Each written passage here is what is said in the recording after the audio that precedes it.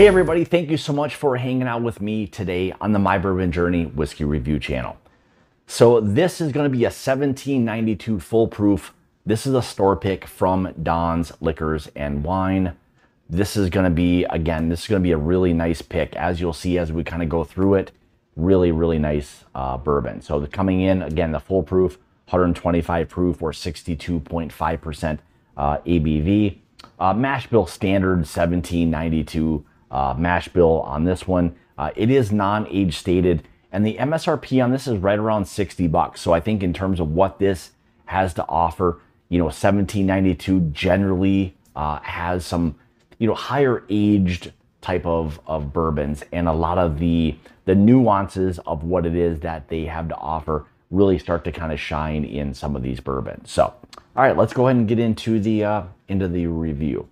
So color-wise, as you can see, again, this is a kind of a nice, deep, kind of rich copper type of color. And as you move the whiskey around the glass a little bit, really nice oils. Again, there's probably more than likely some chill filtering going on with this one. But again, at 125 proof, you've got like a nice viscosity that's going to be there on this one. And it's going to translate probably very well. Really nice oils on this one. So hopefully that will transition over to the palate and really kind of start to shine a little bit. So, all right, let's go ahead and get into the nose. Oh boy, so right away, an incredible like amount of baking spice. A lot of that like cinnamon, nutmeg, a little bit of clove. Some of that like anise kind of aspect that's there to it. Nice oak presence. Nice vanilla custard on this one. And a really nice amount of orange. It's a lot of like orange citrus. It really started to kind of shine or kind of punch through a little bit right there. A little bit of a corn on the cob. That's one thing I do get with some of the 1792 full proofs. A little bit of a corn aspect that's there. Nice dark rich chocolate aspect. Nice dark fruit. So this is probably more of like an intense dark cherry type of aspect. A little bit of a nutty characteristic that's there. And I want to say a little bit of a touch of a banana note. I know that's one of the aspects that you'll kind of get from, you know, Barton or 1792 at times is a little bit of a banana. And I don't know if it's more in my head in terms of knowing what it is, but I think there's a little bit of a banana, maybe even a banana nut bread. There's a slight nuttiness that's there. Again, some of those really nice dark fruits, the spices, that baking spice really starts to come out a little bit. And this is one I would say that if you have a 1792 or this bottle specifically from Don's, let this thing open up a little bit. This is where these will start to shine. These higher proof, you know, they need a little bit of air time, and the more air you kind of let them or let it kind of hit there, this will start to shine a little bit. So you'll see that with these, give it some time, it'll reward you in the end.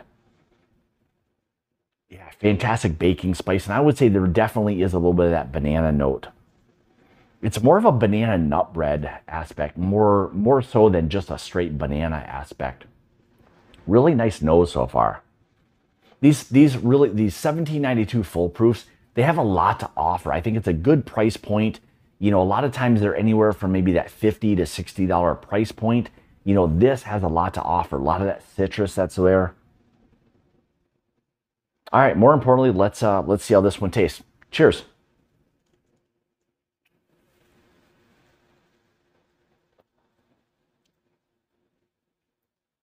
Boy, heavy citrus. Again, this is a really nice orange citrus on this. Nice sweet oak aspect that's there. Great spice to it. That's one thing that's probably been consistent from the nose to the palate, is this fantastic baking spice. It probably has a little bit to do with that oak presence that's there. But again, nice orange citrus, nice oak, more of a sweet oak that's there. it's kind of giving the impression of a little bit of age that's there as well. There's a touch of butterscotch on this as well, with that nutty characteristic that you've got. So again, maybe a touch of the banana nut bread that's there on the palate as well.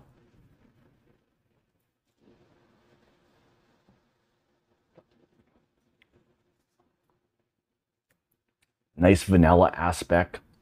It's very custardy. Nice mouthfeel. The proof definitely lets you know that there's some proof to it. So you've got to be careful with this, especially if it's your first pour of the day. Take your time, let your palate become acclimated, because it's gonna come across as a high proof, you know, bourbon, as you would expect, 125 proof. Nice nuances to this thing though, nice layers that are there. It's a nice single barrel that they have to offer. So I think the guys who've done the selecting at Don's have done a really nice job with this one. I don't know if it's super off profile by any means. I think it's a little bit more typical in terms of what it is that you know 1792 has to offer. So if you like the full proof and you like that spice and the orange citrus, maybe a little bit of that banana nut bread, I think you'll really, really enjoy this.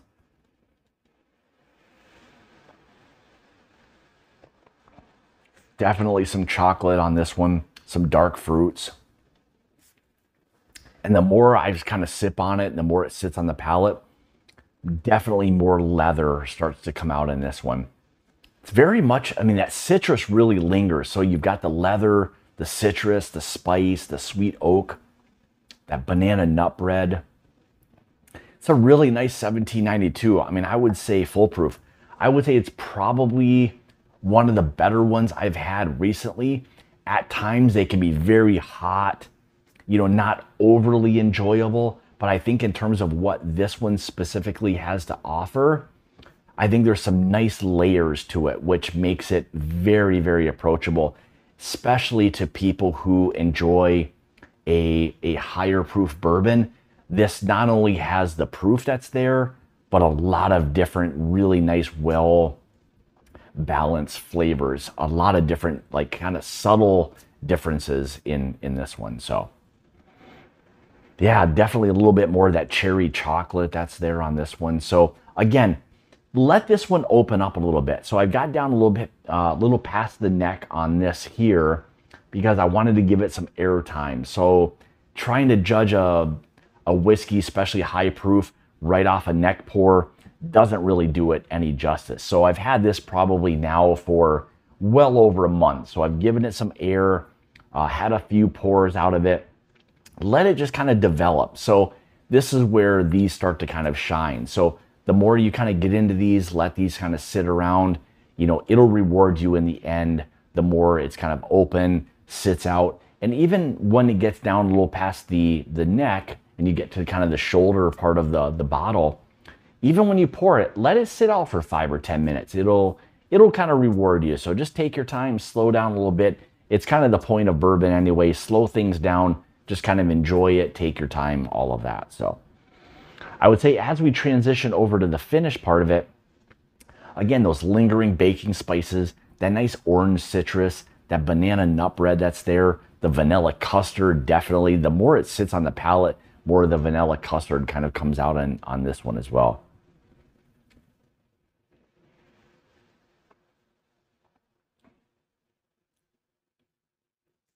Yeah, those leather aspects. It's a really nice, interesting blend of the leather and that orange citrus. It's a really nice kind of mixture. I'm really, really digging that. Nice oak presence, good mouthfeel. The proof is definitely there. It doesn't blow you away with the proof like some of the full proofs I've had. Some have been so hot that it's really hard to like enjoy them, but this one really comes across very, very well. So there you have it from Don's Liquors and Wine. This is their 1792 full proof pick. I will have a link in the description below if you'd like to find this bottle specifically. click the link and they'll take care of all of your needs from that standpoint. So want to say thank you so much for tuning into another one of my reviews. Greatly appreciate you guys tuning in, supporting. Make sure you hit the like, subscribe button, all of that. All helps to build the channel, and we're working our way towards 10,000 subscribers. That'll be an awesome kind of feat from that standpoint. So if you'd like to follow me, you can on Facebook, Instagram, Twitter, all of those places at My Bourbon Journey. If you'd like to help support the channel or be part of the Mash and Journey Whiskey Club, where Jason from the Mash and Drum and I do a lot of barrel picks, become a patron, and that will get you part of that club that we have and part of all the picks and stuff that we have going on as well. So again, with that being said, thank you so much for tuning into another one of my reviews. Greatly appreciate all of the support, and remember, it's about the journey and not the destination. Cheers.